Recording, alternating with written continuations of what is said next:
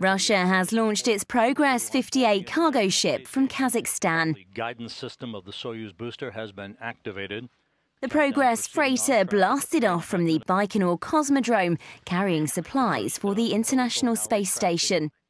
T-minus 30 seconds. On board is more than 3 tons of food, fuel and supplies, including propellant, oxygen, water and spare parts and experiment hardware. Turbo pumps up to flight speed. 3, 2, 1.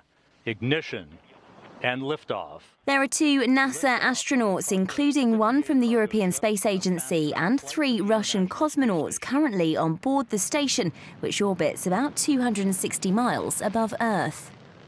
The launch marks the 58th flight of the Russian Progress supply ship to the International Space Station since 2000.